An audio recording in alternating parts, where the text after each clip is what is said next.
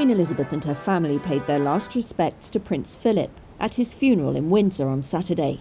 She stood alone as her husband of 73 years was lowered into the royal vault, in a service attended by senior royals, including heir Prince Charles and his sons Princes William and Harry.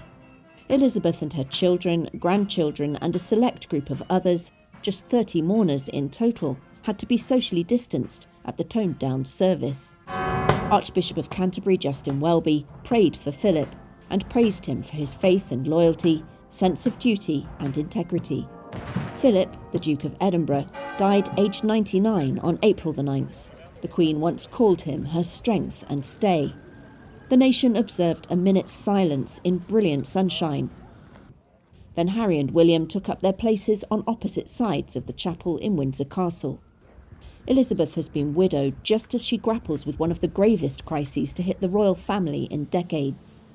Much media attention will focus on the royals' behaviour towards Harry, who quit royal duties last year and was making his first public appearance since an explosive interview with Oprah Winfrey last month.